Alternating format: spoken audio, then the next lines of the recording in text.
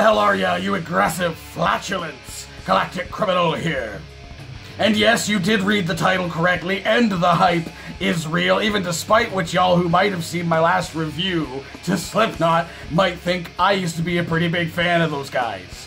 And now Alex Terrible has dropped a brand new cover, and not only has he chosen one of the heavier and more memorable songs from an album that some would say is arguably the most iconic nu metal album of the 2000s, also the last album of theirs that I've ever gotten.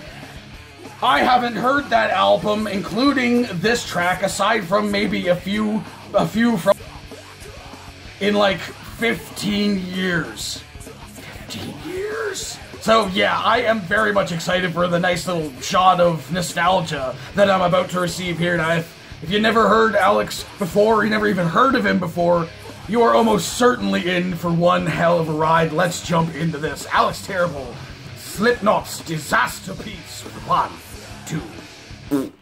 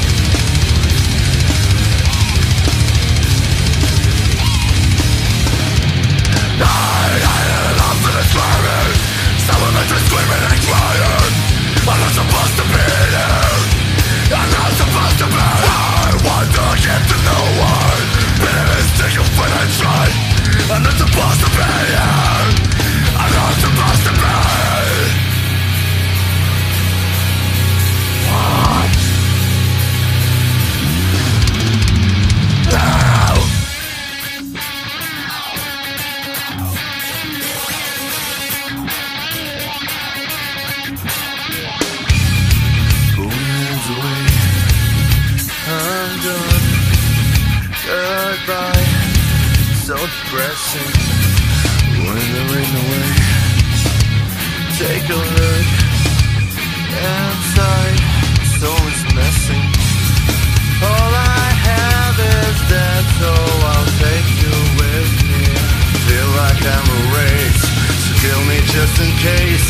I feel like I'm erased, so kill me just in case. So tell me, something good, everything around me's mine. This is just a sight in my eyes. I'm not supposed to be here. I'm not supposed to be here. Twisting and blowing all the world.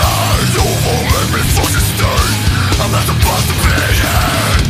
I'm not supposed to be here. Is there another way to leave? Cause it's the only way to die. I'm not supposed to be here. I'm not supposed to be here.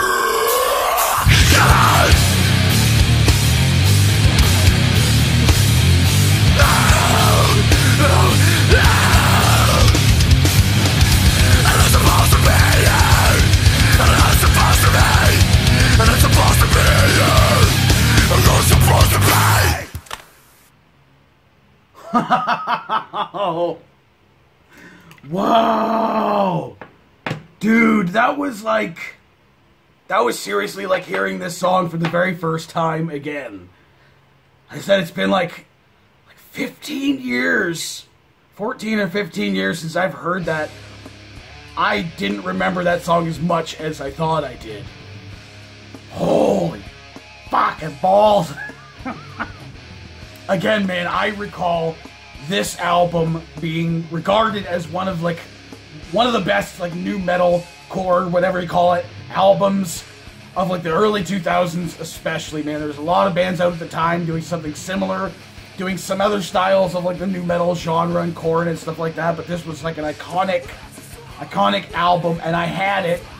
But like a couple of years after I'd gotten that album, I pretty much strayed away from all the music I had been listening to up until that point, like the new metal stuff, some industrial stuff, and like hip hop stuff as well, and gone more like straight into the punk and ska and the rockabilly type stuff for years. For years, I never really looked back on bands like Korn and Slipknot. I never ended up getting any of their stuff. Yeah, some singles or whatever would come out, and I would hear them and be like, yeah, that's not for me anymore. That's not what I'm into. But man, hearing this song again after just so long, dude.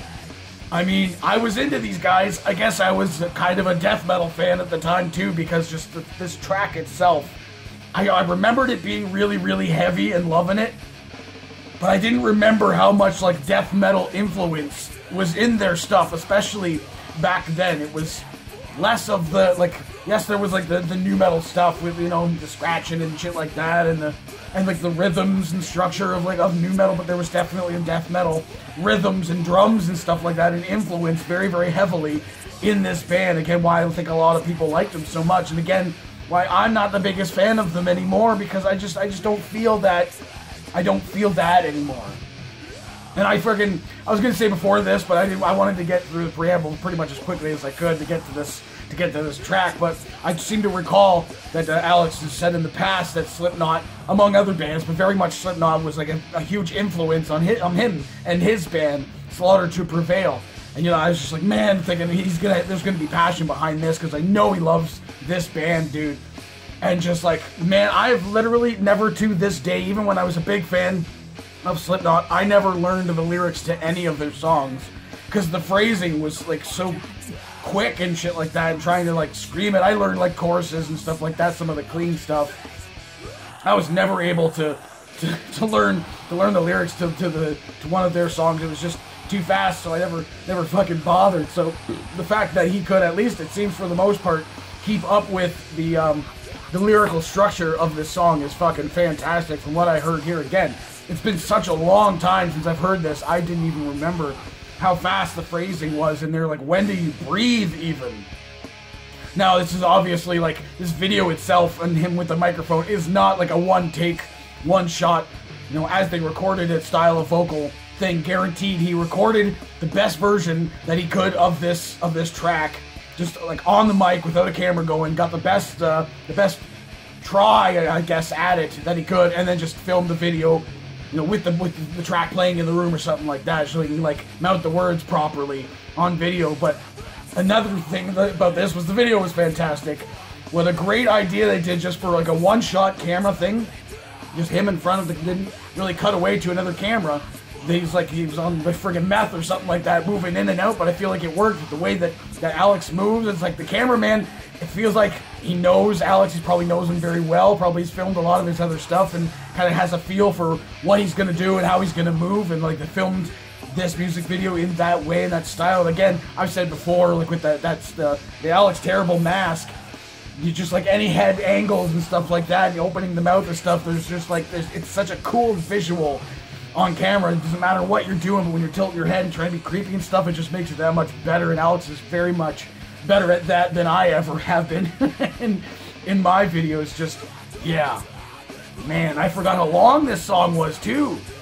There was a few long ones on there, too. Wasn't Iowa like 15 minutes long? I think it was. The only track on from that album, I think it was People Equal Shit, that I've heard within like the last year or something. Pretty sure that was from that album. I haven't checked. I think that's the only song from the album that I've heard in probably 14 years. That's fucking crazy to me, man. And is anybody else noticing, especially if you've been a fan of Alex for a while, he's been working on his cleans. Especially for this style. For Slipknot. And maybe it's the fact that he's heard it enough times in the English, whatever, that he's able to match that tone. I have to assume that he's heard it enough times to have memorized the song, to be able to sing it the way that he does, that he would like have matched the tone singing along with it over the years of having listened to it. And maybe that's why he was able to match the tone here. Or then again, maybe he's been working on his cleans. They've been, in the times that I've heard them, they've been kind of like here or there. But I think they were actually pretty decent on here for how much was actually in the song. So yeah, clearly I loved this. I loved the video. Alex is fantastic. I can't wait to hear a brand new song from Slaughter to Prevail as well. So hey, if you guys heard this, or if you hadn't heard this, what did you think of his version of the song? Do you think it's better than Corey's version? Do you think it's on par? Or did you not like it as much? Let me know in the comments below. Of course, there'll be a link in the description for this video, so you can go and watch it for yourself, full screen for you, and get the full experience. And as always, have yourself a fantastic evening.